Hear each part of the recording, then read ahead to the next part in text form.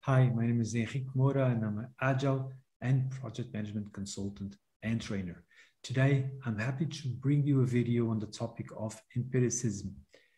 Dictionaries define empiricism using expressions such as relying on observation and experience or based on evidence and acquired knowledge.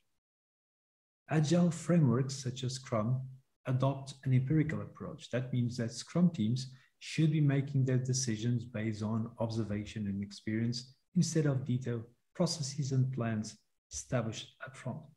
The video will explore how transparency, inspection, and adaptation may help a Scrum team to empirically determine the best course of action within an uncertain and complex environment. The video is part of a series of videos that will explore Agile concepts, practices, and frameworks. If you're interested, don't forget to click the like button and subscribe to our channel. Thank you for watching. Product development may be influenced by multiple complex, uncertain, and often relatively unknown variables. Expectations, technology, assumptions, resource availability, existing skills and experience, supplier performance, economic environment, market conditions, and funding are common sources of complexity and uncertainty. Each variable can also interact with the remaining variables, minimizing or enhancing their effect. Complex and highly uncertain products cannot be developed with prescriptive processes and plans. Scrum is an empirical approach. Dictionaries define empiricism using expressions such as based on observation and relying on experience. The Scrum team will make decisions based on observation, experience, evidence, and acquired knowledge, instead of predictable and unrealistic processes and plans. The Scrum empirical approach is founded on the pillars transparency, inspection, and adaptation. The transparency pillar states that the Scrum team and relevant stakeholders should share a common understanding of the progress towards goals, artifacts, and adopted practices.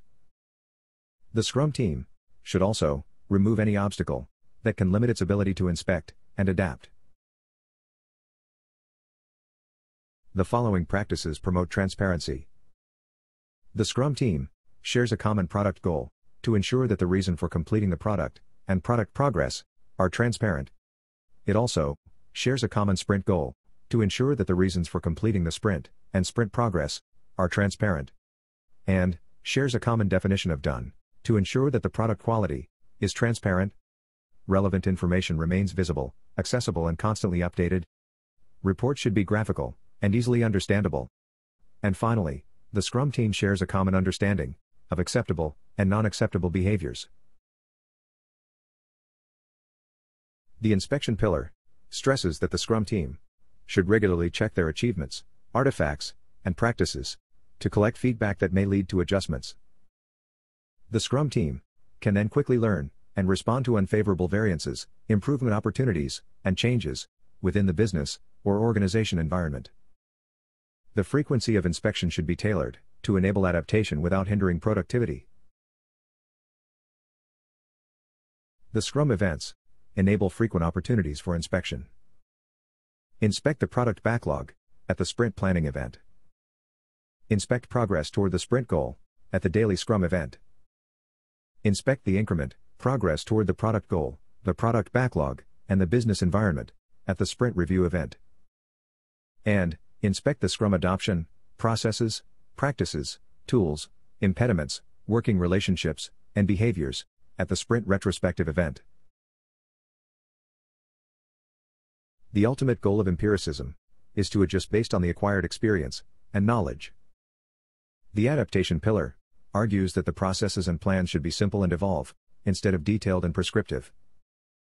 The Scrum team should adjust them frequently to address issues and variances as soon as possible. The frequency of adaptation should be tailored to enable creativity and efficiency.